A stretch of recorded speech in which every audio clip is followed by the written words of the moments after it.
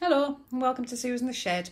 I've just been asked via Instagram if I do a video for casting off in knitting, and I had a quick look through my YouTube and found that I didn't have one, which is quite unusual because I've got casting on and all your basic knitting stitches and everything else. So as I was just about to cast this piece off, I thought I will film it and do it on video for you.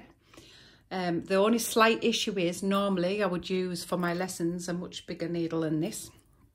So they're quite thin, so hopefully you'll be able to see what I'm doing. Excuse me there. So we're going to knit the first stitches as normal, the first two. Now I never knit the first one of the row anyway. I usually slip stitch it off and it makes that edge a little bit tighter. So we'll knit the second one.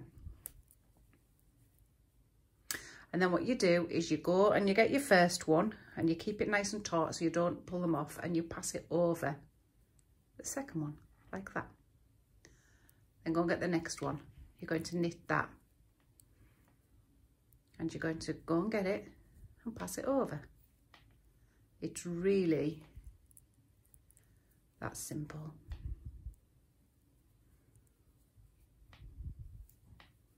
So knit and pass, and knit and pass, and knit and pass, and you end up with a nice straight edge like that. What you don't want to do is you don't want to do it too tight because it'll pucker your edge up. You also don't want to do it too baggy or you'll baggy your edge up.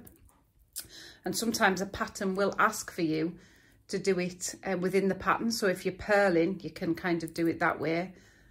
I always like to take mine off knitwise anyway, because I think that it gives you a nicer edge for if you're sewing it up to something else. So have a go at that. Let me know how you get on, and I hope this was useful.